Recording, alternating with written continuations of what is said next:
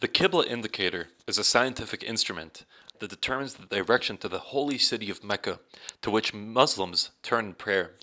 This piece is one of the museum's rarest and one of the few that exist in the world.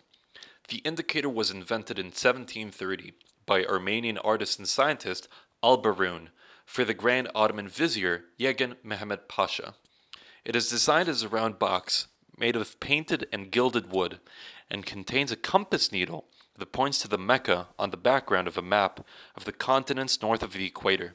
The compass is covered with glass. On the upper half of the box is a picture of Mecca with the Kaaba at its center, surrounded by four buildings that represent the four schools of Islamic law, and by Maqam Ibrahim and the holy well of Zamzam.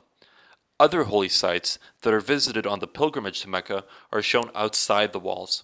A cartouche on the right encloses an inscription with the wish that he who will fix his eyes on this Qibla indicator would be appointed to the post of Grand Vizier.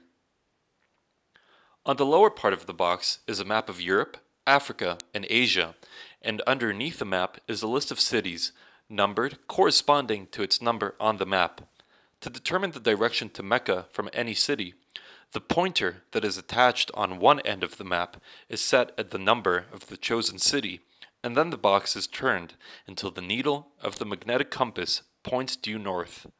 When thus aligned, the pointer will indicate the approximate direction to face in prayer. The last two lines read, "Invented by Baroun." Artistically, the floral decoration on the box attests to the European influence on Ottoman art in the late 17th century, and at the end of the 18th century, a new artistic style developed called Turkish Rococo. The very inclusion of the holy sites on the Qibla in such detail demonstrates the need of the Ottoman rulers for affinity with Islam. Thus, the Qibla became a symbol of status that showed power and religious affiliation.